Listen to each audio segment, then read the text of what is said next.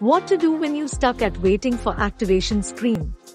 Basically, your device has two major modules. The first one is GPS module, which is indicated by yellow light, and the second one is SIM module, which is indicated by red light. In order to activate the device, both the lights should be stable. To make yellow light stable, the device should be connected to the satellite. For that, you have to keep the device under the open sky exposure, or in case of wired devices, drive your vehicle for few kilometers.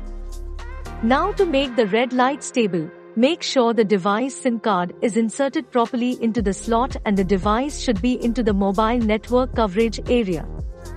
Once both the lights get stable, your device will be successfully activated within few minutes.